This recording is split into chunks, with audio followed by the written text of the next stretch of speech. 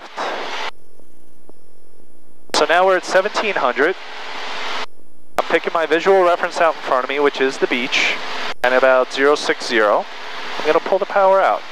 Power's out. I'm just going to hold 1700 right here. We're holding it, holding it. As we're holding it, we're making the plane slow down. So we're looking around outside, and I'm just still hanging out, holding 17. Add some trim in here. We're in our white arc, so we can start adding flaps. It's going to want to balloon up on me.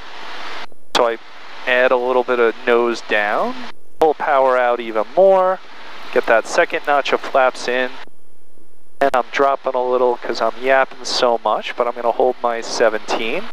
Below 60, we'll add our third notch of flaps.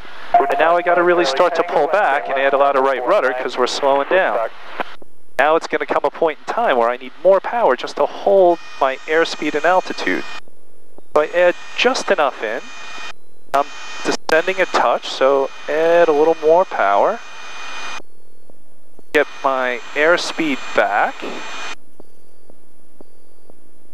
Park traffic, helicopter 222 to the wing base, 19. We're just going to hang out right here.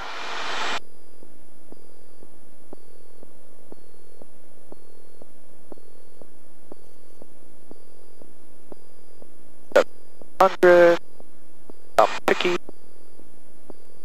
Park traffic, helicopter 222, final runway 19.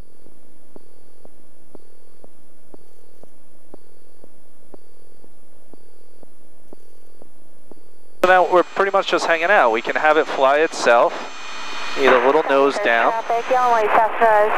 We can make our turns, what we want, and this is what the DPE wants to see. We're keeping that ball centered.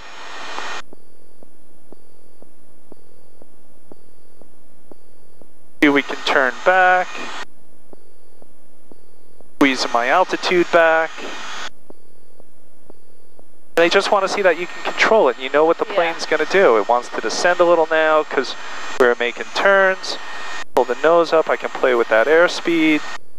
And then we recover. We just add full power. And I'll hold that 1650. Take a notch out. Straight in, runway 02. Another notch out.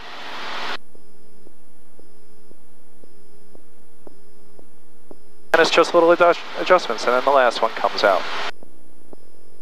Airspeed builds up.